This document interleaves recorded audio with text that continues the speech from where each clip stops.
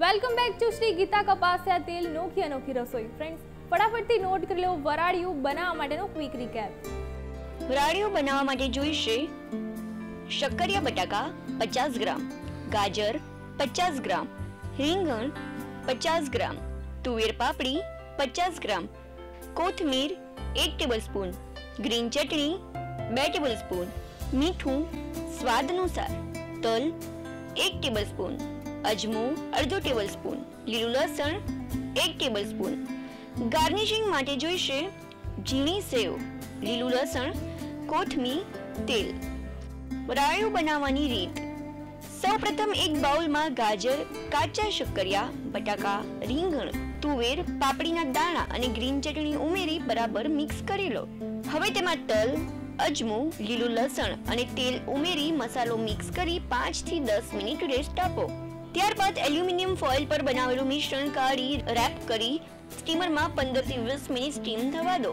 હવે તેને એક બાઉલમાં કાઢી લઈ ઝીણી સેવ, લીલું લસણ, કોથમીર અને ઉપરથી થોડું તેલ રેડી ગરમા ગરમ સર્વ કરો તો તૈયાર છે વરાળિયું. ઓકે બિંદુબેન, આપણે જે વરાળિયું બનાવ્યું ખરેખર ખૂબ જ ટેસ્ટી હતું, મજા આવી ગઈ. ઉત્તરાયણમાં મને ચોક્કસથી બનાવીશ. અને હવે સેકન્ડ રેસીપીમાં શું ખાસ છે? હવે ઇન્સ્ટન્ટ જલેબી બનાવીએ છીએ. ઇન્સ્ટન્ટ જલેબી છે, શું ખાસ છે આમાં?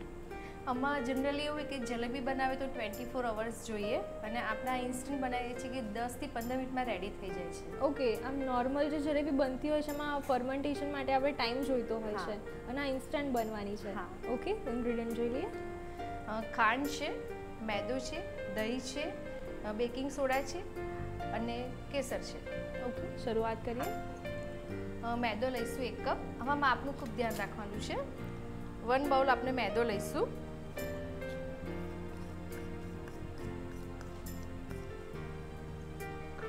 અને 1 બાઉલથી થોડુંક ઓછું એટલે 1/4 ઓછું એટલું દહીં લઈશું અને દહીં ઘરનું બનાવેલું થોડું પાણીના ભાગવાળું લઈશું અને મોરું દહીં લઈશું. જેટલો મેંદો લઈએ એના કરતાં આપણે 1/4 ભાગનું મોળું દહીં લેવાનું છે ઘરનું, અને જેમાં થોડો પાણીનો ભાગ હોય એવું દહીં લેવાનું. હા, લમ્સ ના પડે ને એવી રીતે થોડું થોડું દહીં ઉમેરતા જવાનું છે અને મિક્સ કરતા જવાનું છે. અને આની કન્સિસ્ટન્સી કેવી રાખવાની હોય છે? આપણે ભજીયા બનાવીએ ને એના જેવી સેમી સોલ્ટ.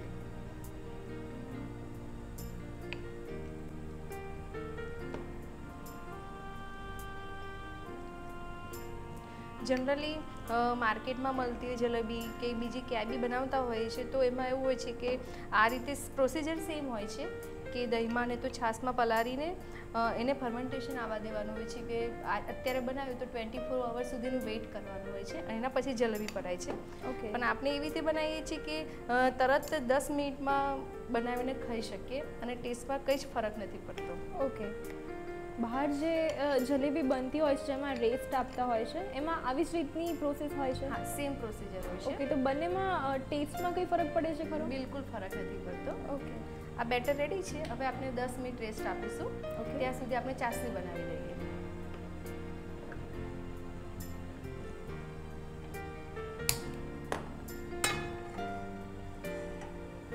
એમાં પણ 1 બાઉલ આપણે ખાંડ લઈશું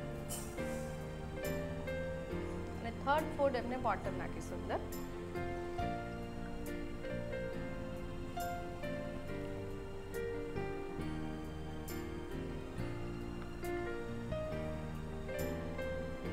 આમ થોડુંક ખાંડ ડૂબે તેટલું પાણી કહી શકાય. અને સાથે સાથે કેસર નાખી દઈશું. એનાથી ફ્લેવર પણ ખૂબ સરસ આવશે અને કલર પણ સરસ આવશે. ઓકે, એક નેચરલ કલર આવી જશે. હા, કારણ કે આપણે ફૂડ કલરનો યુઝ નથી કરવાના.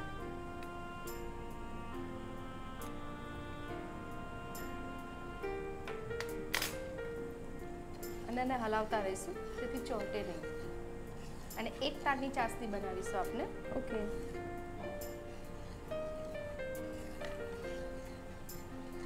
કોઈ પણ સ્વીટ બનાવતા હોય તો એમાં ચાસણી છે એમ કહીએ ને કે એકદમ અગત્યનો રોલ પ્લે કરતું હોય છે. ઘણામાં 1 તારની ચાસણી હોય છે, ઘણામાં 1.5 તારની, 2 તારની.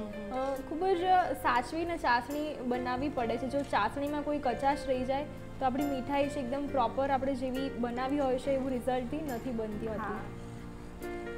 આમાં એવું છે એક તારની પરફેક્ટ ચાસણી બનવી જોઈએ. જો એનાથી ઓછા તારની કે વધારે તારની બનશે તો ચવડ થઈ જશે. જે ક્રિસ્પી લાગવી જોઈએ અને જે ટેસ્ટ આવવો જોઈએ જલેબીનો એ નહીં લાગે પછી. ઓકે.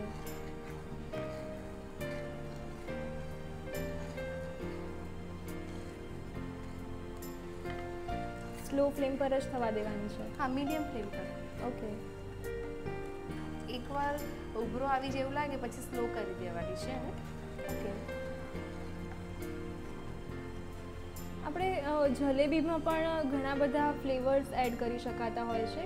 તો આપણે જેમ કે કોઈ ફ્લેવર એડ કરવો હોય જેમ કે પાઇનેપલ છે, ઓરેન્જ છે, સ્ટ્રોબેરી છે, તો એના માટે આપણે એનું જે બેટર બનાવ્યું છે એમાં ફ્લેવર એડ કરવાની હોય છે કે આપણે ચાસણીમાં પણ એસેન્સના કે એવા કોઈ ફ્યુ ડ્રોપ્સ એડ કરી દઈએ? બંને રીતે થઈ શકે.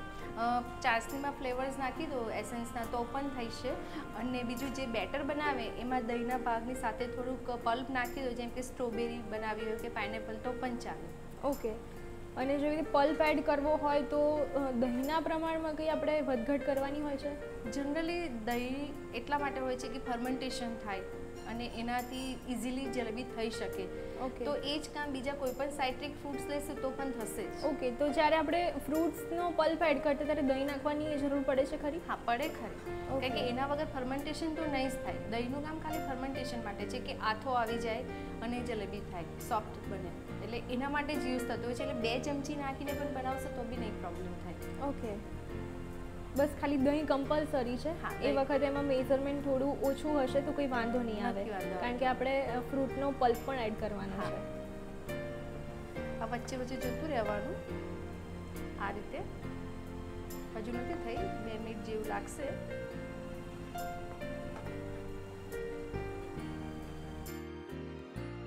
ચેક કરી લઈએ. બસ આ થઈ ગઈ છે. હવે એને સતત થવા આવે ત્યારે એને સતત હલાવતા રહેવાનું અને પછી ગેસ બંધ કર્યા પછી 2 મિનિટ આવું હલાવીશું. ઓકે. એટલે નીચે ચોંટે નહીં. ચાસણી રેડી છે. બેટરને બી રેસ્ટ આપી દો, તૈયાર થઈ ગયું છે. હવે જોઈ લઈએ આપણે. જો ઢીલું પણ થઈ ગયું છે અને કન્સિસ્ટન્સી આવી હોવી જોઈએ. પોરિંગ કન્સિસ્ટન્સી રાખીએ છીએ. હવે ચપટી સોડા રાખીશું આપણે. એનાથી સોફ્ટનેસ આવશે થોડી. બહુ વધારે નહીં, એકદમ થોડી માત્રામાં નાખવાનું, નહીં તો તૂટી જશે. Okay. Pinch of soda use કરીએ છીએ. પછી એને હલાવવાનું છે. એટલે એમને મેં ફર્મેન્ટેશન આવ્યું ને એ રીતે જ થઈ જાય છે. સોડા નાખીને હલાવીશું ને તો. ઓકે. એક જ વસ્તુનું ધ્યાન રાખવાનું કે લમ્સ બિલકુલ ના રહેવા જોઈએ. જો લમ્પ રહેશે ને તો પછી જલેબીનો શેપ નહીં આવે સારો. ઓકે. લમ્સ દેખાતા હોય તો આપણે હેન્ડ બીટરથી બી બીટ કરી શકીએ છીએ. કરી શકીએ છીએ. આ રેડી છે.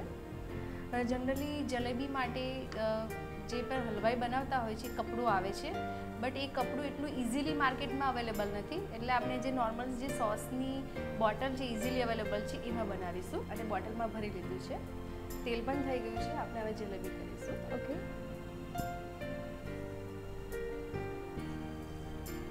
જોઈ શકો છો એકદમ સરસ જલેબીનો શેપ આવે છે. અને થોડુંક તેલમાં ડીપ થાય પછી સરસ મજાની ફૂલે છે. હા, આપણે ફર્મેન્ટેશન નથી કર્યું તો પણ એકદમ સરસ ફૂલે છે અને સરસ થાય છે. ઓકે. અને સ્વાદમાં કોઈ જ ફરક નથી.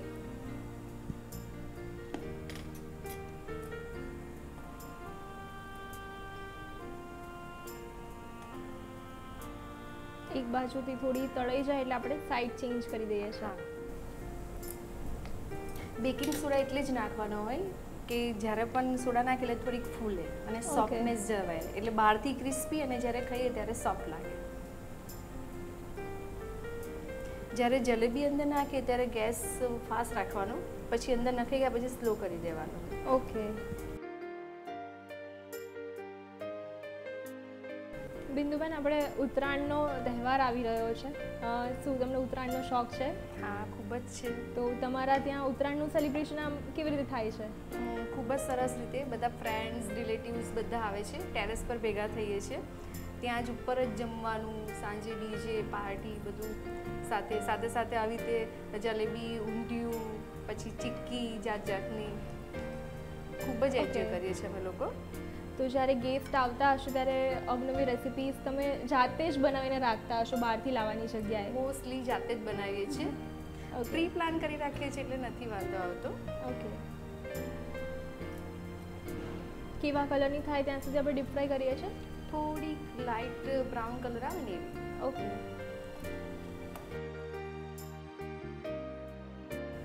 જલેબી તરાઈને રેડી છે. ગરમ ગરમ જલેબી જ આપણે ચાસણીમાં ડીપ કરીશું.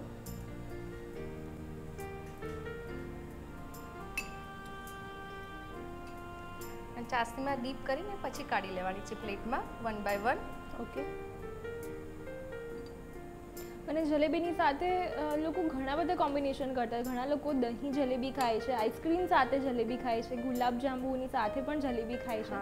બધા એમના અકોર્ડિંગ ટુ ટેસ્ટ કંઈકનો કંઈક ચેન્જીસ કરીને સેટ કરી લે છે જલેબીને. હા.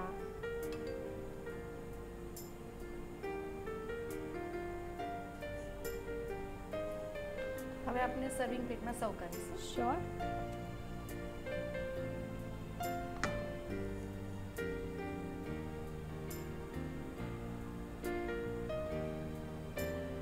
ઉપર કેસરથી ગાર્નિશિંગ કરીશું. ઉપરથી થોડું કેસર સ્પ્રિંકલ કરી દઈએ છીએ. હા. તો તૈયાર છે વરાળિયા સાથે ખવાય એવી ગરમા ગરમ જલેબી.